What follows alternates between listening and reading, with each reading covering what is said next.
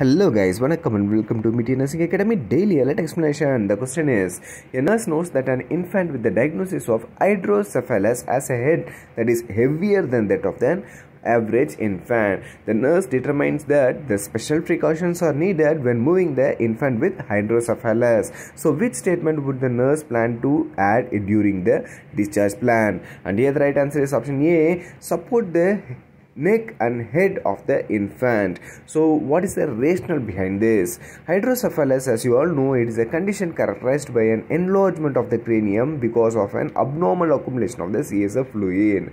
The characteristics causes the increase in the weight of the infant head. The infant may experience significant head enlargement. So always there should be a support needed when picking up the infant, where the support has to be provided to the head and neck to prevent the hyperextension of the neck area and also the infant from falling backward.